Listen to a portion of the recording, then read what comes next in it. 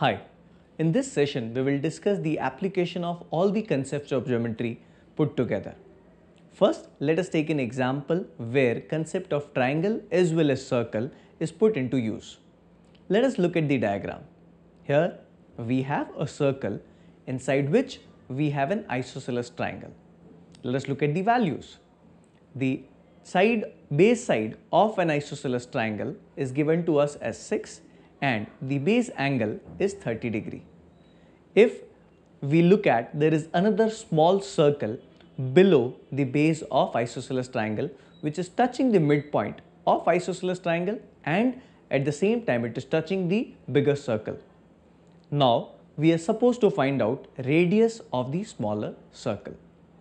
If we look at the angles given to us, we will be able to determine that we will be using Pythagorean triplet also and we will be using the concepts of circle also.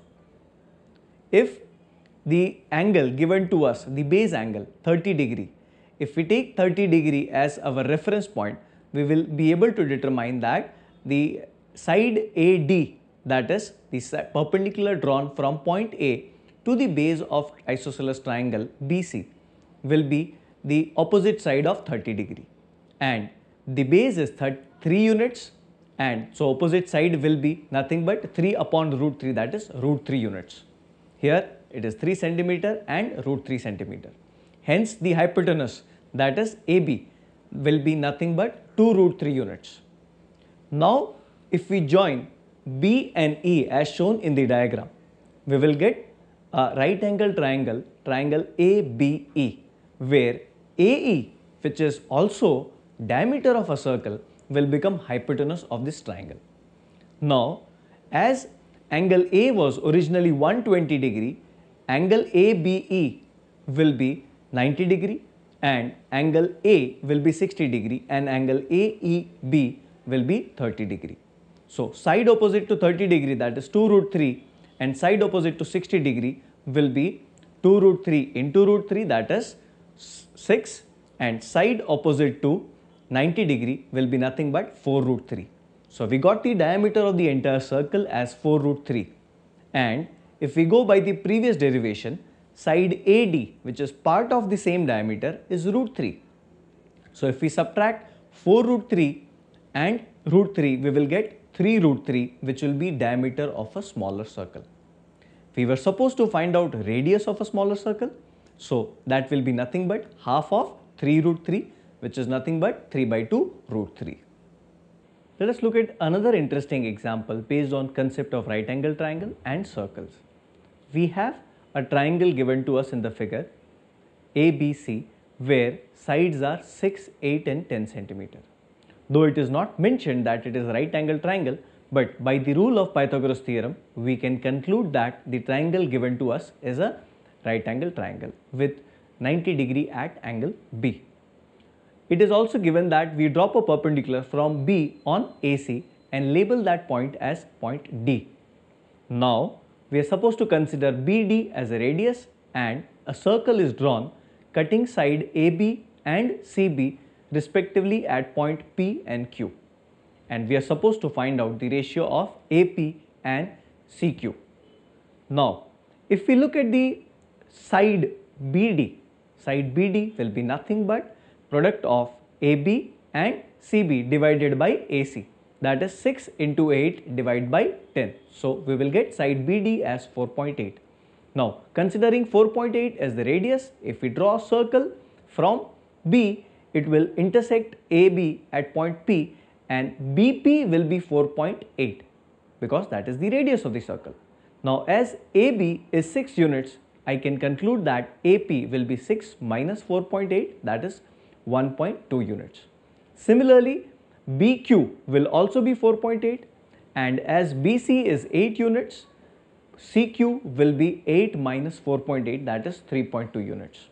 So the required ratio, that is AP is to CQ, will be nothing but 1.2 is to 3.2. Same can also be mentioned as 3 is to 8. Hence the required answer 3 is to 8.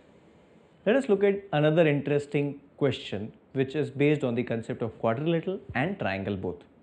Let us have a look at the diagram given. there is a rectangle ABCD and diagonal BD is also given to us. Now there is another point P on AB which is a midpoint of AB. Hence AP and PB is equal, X and X as mentioned in the diagram. Now there is a point Q on the diagonal BD where PQ is perpendicular. Now we have a triangle so formed, that is DPQ, and it is given to us that the area of this triangle is 5 centimeter square. It is also given that the ratio of PQ and DQ is 1:2. So if PQ is Y, DQ is 2Y. And we are supposed to find out area of entire rectangle. Again, because there is a triangle and because there is a perpendicular, we will be using the concept of Pythagoras theorem. If we look at the area which is given to us as 5 centimeter square, I can say that area of the triangle is half base, which is PQ, that is Y, into height, that is DQ, that is 2Y. So half into Y into 2Y, that is Y square, is equal to 5, and Y will be nothing but root 5. If Y is root 5, the second side, that is DQ, will be 2 root 5, and the hypotenuse, that is nothing but DP, will be 5. If we get DP as 5, it is already given in the question that AD is 4. So taking again a Pythagorean triplet, 4 and 5, the third side has to be 3. So if AP is 3, the entire side of rectangle, that is AB, will be 6. Now if we have AD as 4 and AB as 6, the area of rectangle given here will be 4 into 6, that is 24 square centimeter. Now let us look at a very interesting and challenging question based on the concepts of lines and triangles.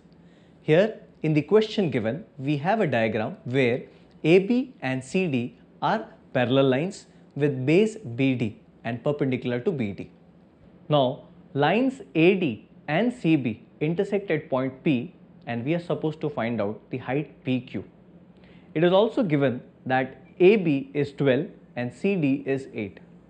Now, in such a situation, there can be two different ways in which we can solve a question. First approach, which is the more conventional approach, is drawing a similarity between triangles APB and CPD, which is also possible, considering that there are two vertically opposite angles at point P. But this will be slightly lengthy.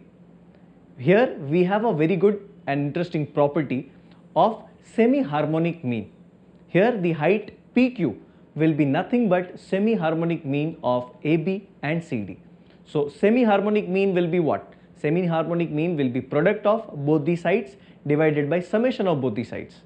So AB into CD, that is 12 into 8, when divided by 12 plus 8, we will get 96 divided by 20, which is nothing but 48 divided by 10 or 4.8. Hence the side PQ will be 4.8 centimeters. There is one interesting property based on circles. This question was also asked in CAT previously. We have adopted a pattern and changed the values here. Let us look at the question. There are three semicircles, one big semicircle with the diameter A and B, another two semicircles drawn inside the big semicircle with considering diameter as AO and OB and O as the center of the big semicircle. The centers of AO and OB are taken as P and Q respectively. There is a third circle drawn in the free space touching all the semicircles, and the center of this circle is S. Now we are supposed to find out radius of the small circle with center S, and it is given that the diameter AB is 12 centimeter. Now there can be two different approaches. First approach is the conventional approach where we will join the points P, S and O.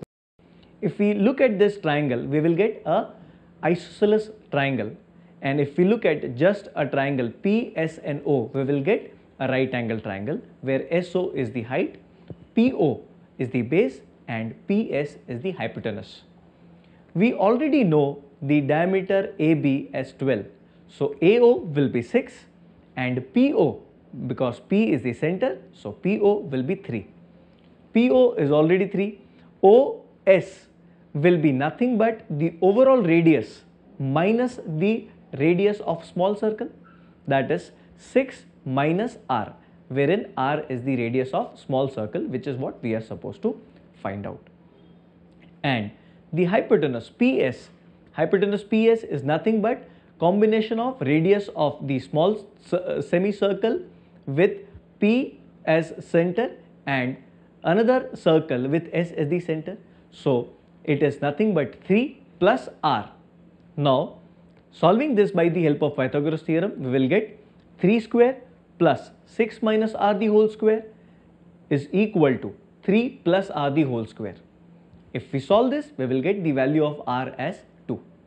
But here we also have a direct property where in such a situation, the radius of smaller circle will always be 1/3 of radius of the bigger circle. So radius over here will be 1/3 of 6 because diameter AB is 12. So radius will be 6 and 1/3 of 6 is 2. This could have been calculated in less than 30 seconds. We have discussed almost all the important properties based on the application of geometry in this session. I hope all the concepts will be helpful to you in your exam. All the best.